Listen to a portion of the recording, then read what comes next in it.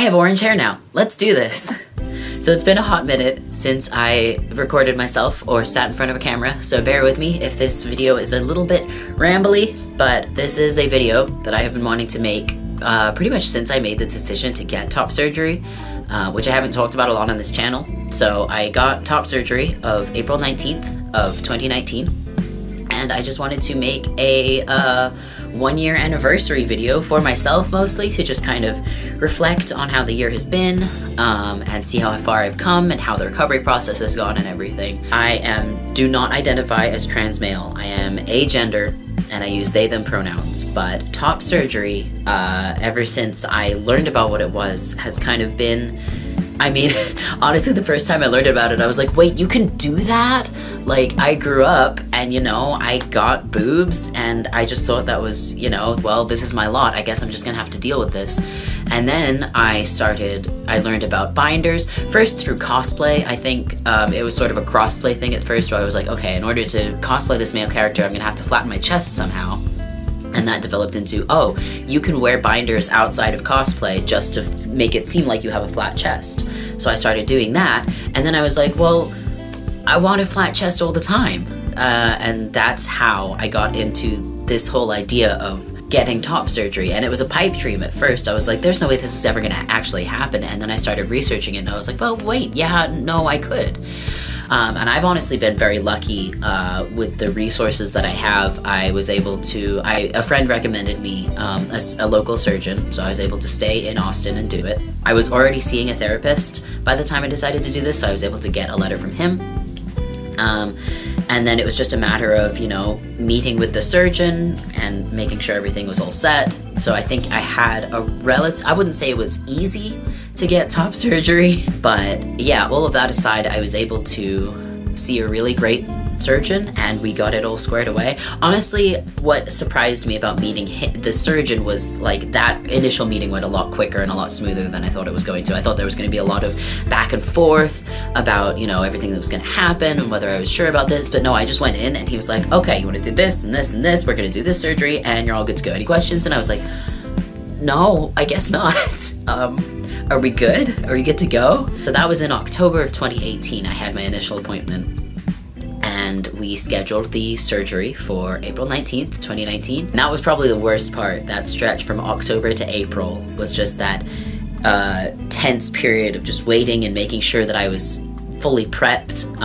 Because honestly, like, the recovery period is as grueling, if not even more so, than actually just getting surgery in the first place. And this was my first time.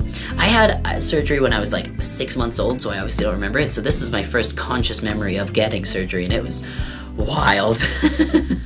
I have a very clear memory of being in the hospital bed, waiting to go back, and then they put the anesthesia in, and then they started wheeling me back, and I was like, okay, bye, Dad, I guess I'll see you later. And then I just conked out, and I woke up, and it was done.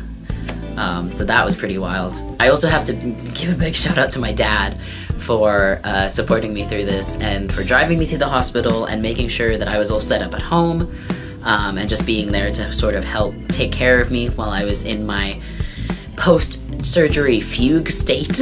And then it was about 4 weeks of just staying in bed and not doing anything, which was the worst part. Because if you guys don't know, I'm a musician, so it was 4 weeks of not being able to really play music a lot. I was dying a little bit inside because I couldn't play my music. I was like, what if I completely forget all of my musical knowledge and I'm not able to play anymore? Spoiler alert, it was fine. I'm still going strong with the music. And honestly, the first time that I was able to hold the flute again, I was very overjoyed and also like, this hurts a lot. But we made it through, so it was okay. But yeah, being bedridden for that long was just, oh, it was, it was a time. Recovery is also, it takes a lot longer. I mean, even when you are able to get up and move and are not confined to the bed, it's a long, long process. I would say I'm still in the kind of final stages of my recovery, as it were. Like, I'm able to do, like, obviously I'm able to express myself and move my arms and everything. I can't stretch too high or too quickly, otherwise it does twinge a little bit. but I was able to start like working out again, slowly but surely, and being able to play again. Being able to play piano was a little bit easier because I didn't have to lift my elbows above a certain height to play. But, you know, getting back into all of the other instruments was a very long, I mean, it took me like, I think a couple months before I was able to play all of my instruments comfortably again. So that was a time, and that was honestly one of the things that I was dreading the most, and, you know, not looking forward to having to stop playing for a while. And also, I'm the kind of person who, like, in a recovery phase, I'm like, all right, just get up and go, just get up and go. I want to get out of here as soon as possible. I don't want to have to spend time being still and letting my body rest and recover. I don't tend to allow myself a lot of time to just sit and rest because I feel like I constantly need to be doing stuff with my time.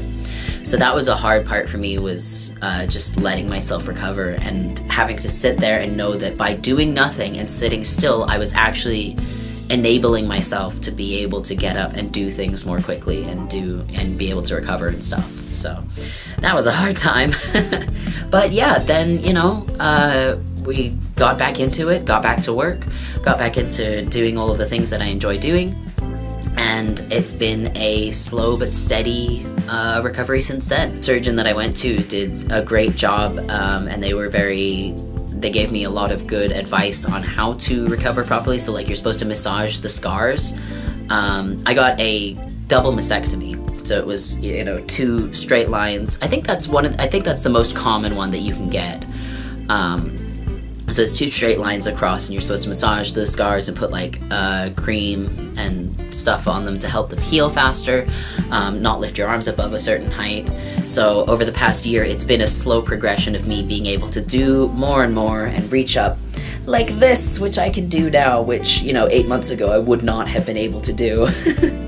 So I'm very happy that, you know, it's been a pretty smooth recovery process so far. And I went shirtless in public for the first time a couple months ago, or a few months ago now. I think it was sometime last year. My friends and I went to a pool party, and I went shirtless in public for the first time since getting my surgery, and I was very, very nervous. But once I was there, and I was with 2 of my best friends who have been extremely supportive of me, just in general, throughout my life.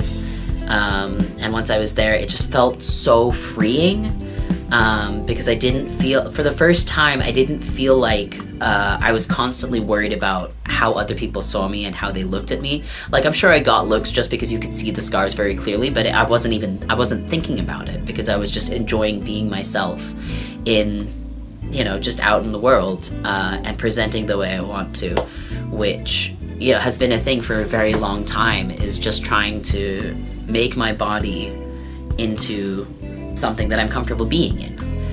That's a very big thing for me in my whole gender process and gender journey, is just being able to be comfortable in my own skin, which I'm sure a lot of people can relate to. And I was debating whether or not I actually wanted to show my chest. I think I do, just to sort of document it a little bit. I have no idea if this is gonna get me flagged. If it does, oh well, I guess. But I'm gonna show my chest right now. This is what it looks like at 1 year. And as you can see, the left side, the left scar has been pretty stubbornly staying very pink. And then the right side is a little bit less easy to see now. But they're both healing, they're both coming along super great. Yeah, and there's been like no complications or anything, no reason to go back to the surgeon, which is fantastic. They did a really great job. And yeah, I'm honestly, I mean, there's other stuff in my life that I'm dealing with besides just the top surgery and the chest and the physical dysphoria and everything, but in terms of this, I am honestly feeling very, very happy, and I feel like I'm reaching a much better place in my life than I was even just a year ago. So yeah, if you are someone who is considering top surgery, definitely do as much research as you can and make sure that it's the right decision for you. But if it is, I mean, go for it. It's been a weird, long, stressful process, but a very good one. I've run out of intelligent ways to phrase what I'm trying to say, but hopefully you would get the idea. Yeah. So April 19th is my 1 year surgery, post-surgery anniversary, and I wanted to make a cake for myself to celebrate that. So I'm gonna end with a clip of that and a little song that I sang for myself to celebrate our 1 year post-surgery. So thanks for watching, and I'll see you guys in whatever video comes out next. Okay, bye! Congratulations to me, 1 year being